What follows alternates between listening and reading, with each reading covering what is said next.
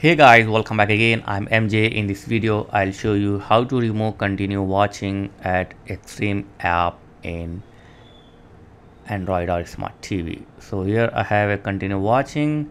If you want to remove, just select your video, press and hold the OK button from your remote, and then you will get the option to remove. Okay, select the video, hold the OK button and remove it.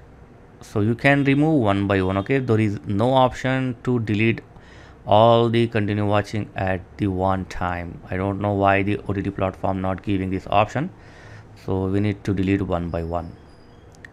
So let me close the app and reopen it. Okay,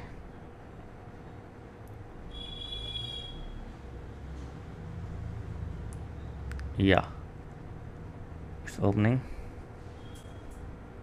and as you can see I have removed 3 videos from my device. So the best thing is if you are signing in your phone or any other devices, this also affect. So if you delete in one device with the same ID, it will also delete for in your other devices which you sign in the same number or same account.